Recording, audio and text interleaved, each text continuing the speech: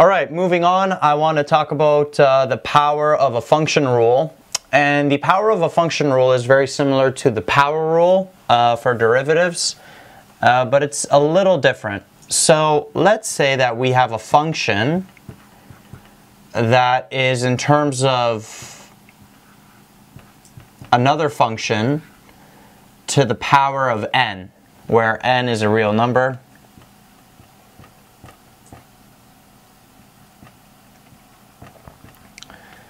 Alright, so we have some kind of function now to the power of n. Well, the derivative of that is going to be, so like the product, like the power rule, I mean, you bring the n down and you'll keep that function there to the power of 1 taken away from the exponent. So we perform the power rule on this, and then you have to multiply it by the derivative of that inside function. Okay, this is also this is a special case of something called the chain rule, which we're going to go over in a few sections when we deal with composite functions. But this is it. This is what the power of a function rule is. So if you have a function in terms of a function to the power of n, the derivative of it, apply the power rule, bring the n down, minus 1 from the exponent, but then multiply it by the derivative of the function inside. So, for example, let's say that we have something like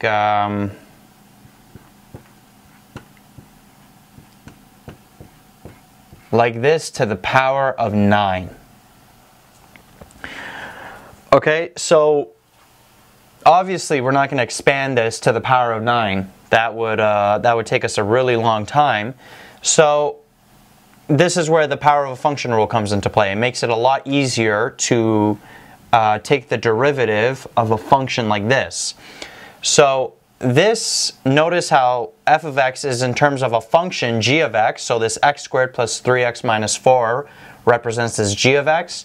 And then it's to the power of 9. And so that 9 is represented by n in the general expression. So the derivative of it